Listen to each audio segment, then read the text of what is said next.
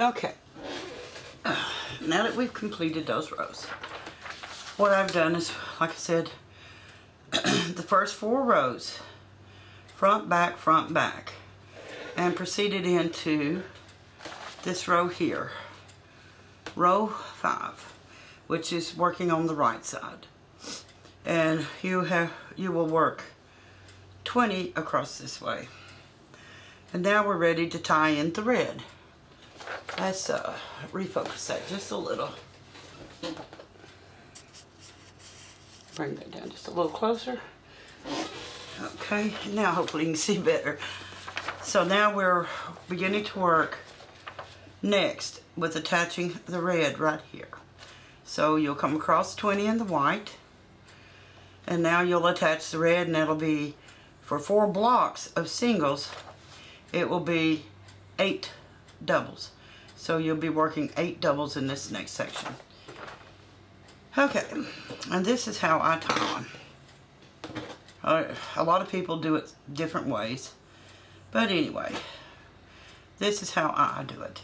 Now when I come to like number 20, that's 2, 4, 6, 8, 10, 12, 14, 16, 18, 19, and 20, on your double crochet or any stitch when you're adding on a new color, always leave the last 2 hooks or loops on the hook. Bring your work forward. Always bring your work forward, because when you flip your work, all of it will be on the back side ready to go for your next row. Now this is how I'll add on my new color. Make a slip stitch. Always leave just a little bit of a tail to work in on the back. Okay.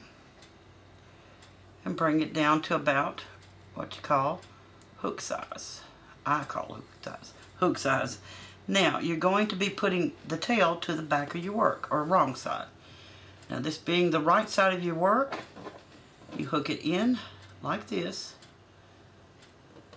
which keeps the tail to the back side. Always keeping this forward.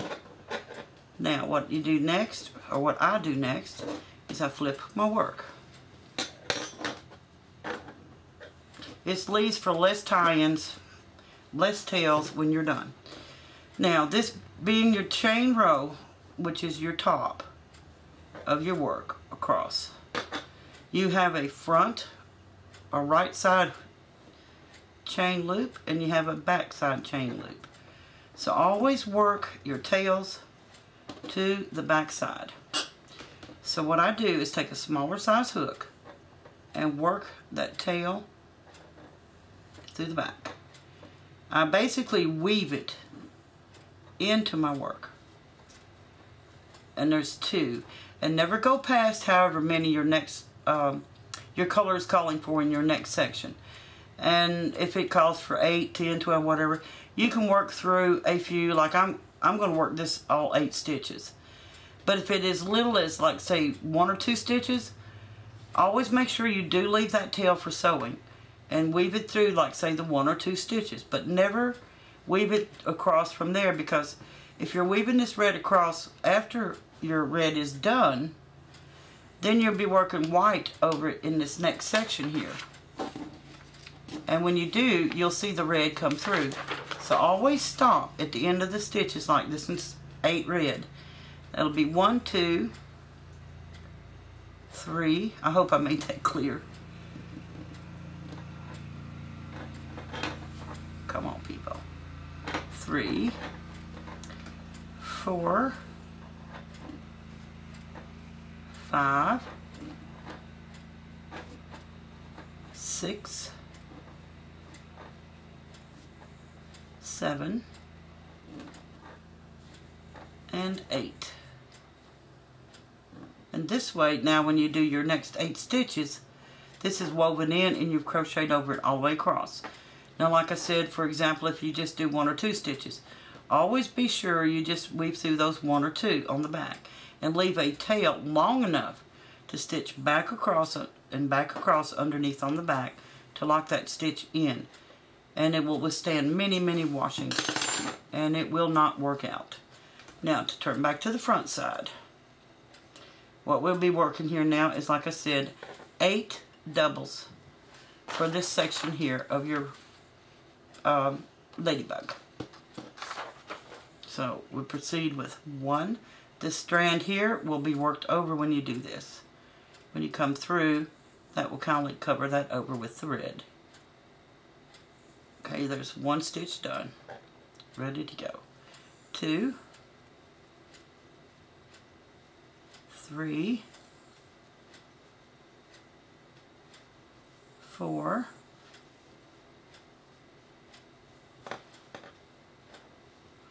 5, 6, 7,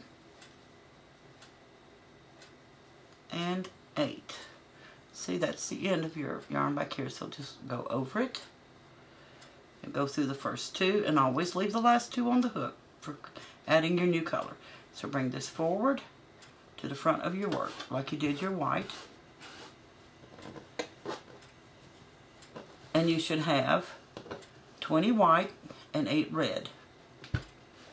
Now you will want to add on for your next color here, which will be white, and you'll work 2, 4 double crochet. Let's see the pull end. Do the same thing as you did with your red. Make a tail for tying in on the back, and you see what you'll be doing here is 2 to cover over, so I always leave that extra amount for sewing in on the back on this one. So make your double. Bring it down to about chain size. Now I'll be working this to the back. So you attach here.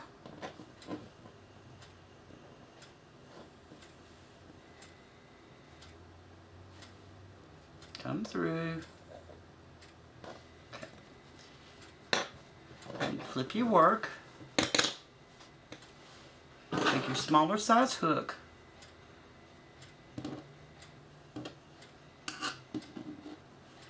And work in these 2 stitches.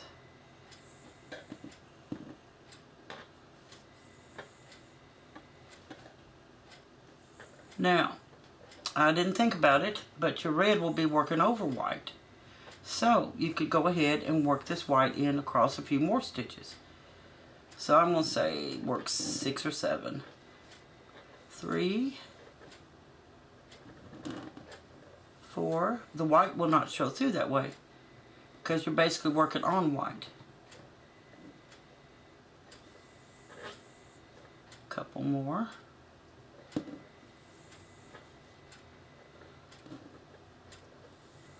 One more for good measure.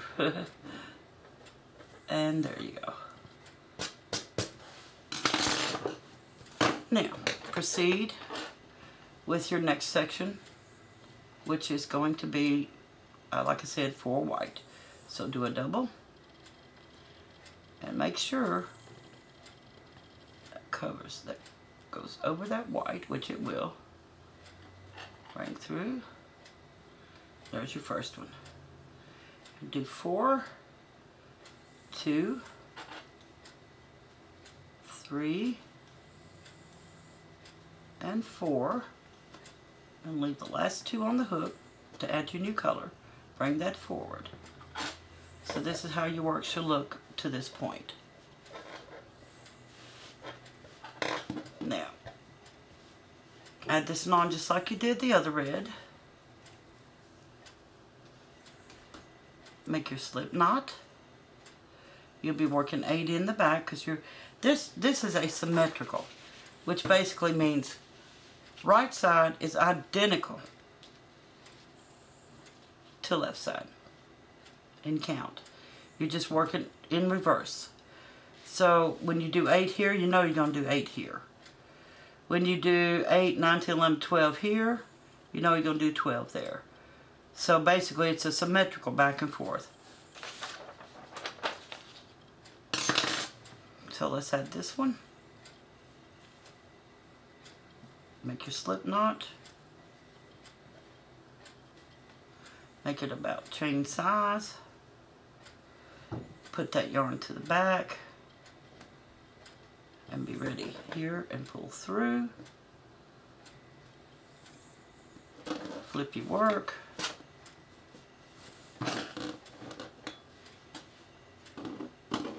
Weave this in the back row, the back loops of your chain row. 1, 2, 3. I'll snip that white.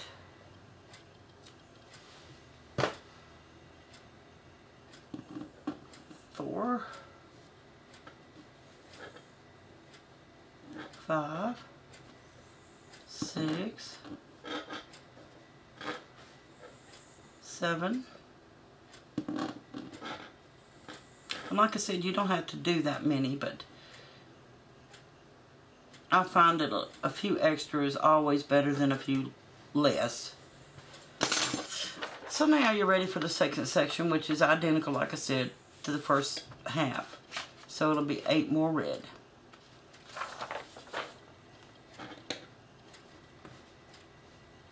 So pulling this to the front, work 8 more doubles in the red. 1, 2,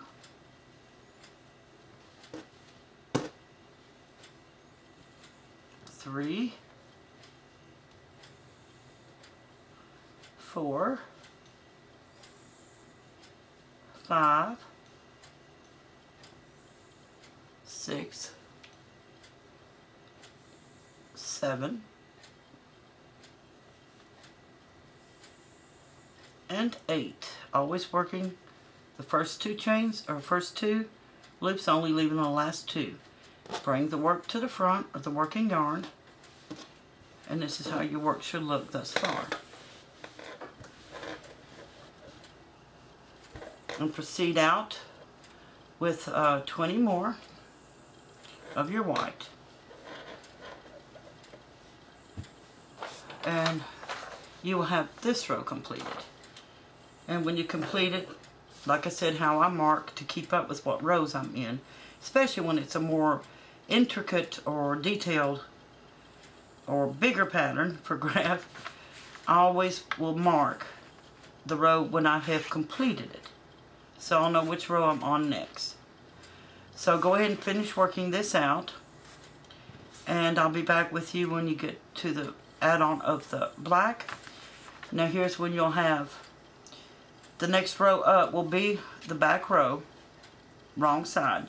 You'll have 1 bobbin of white, 1 bobbin of red, 1 bobbin of black, 1 bobbin of red, 1 bobbin of white. And when you get up here, you'll have 1 white, 1 red, 1 black, 1 red, 1 black, 1 red, 1 black, 1 red, 1 white. You'll add each bobbin as you go through here, and have that many more bobbins as you go, and then it'll work itself down from here out. But anyway, I'll meet you back here when we get to the black.